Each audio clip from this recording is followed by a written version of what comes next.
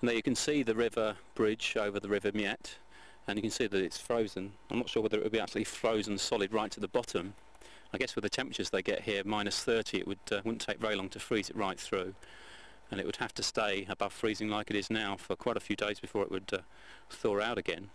But you have to be really careful walking on ice, in case, of course, it's not as thick as you think.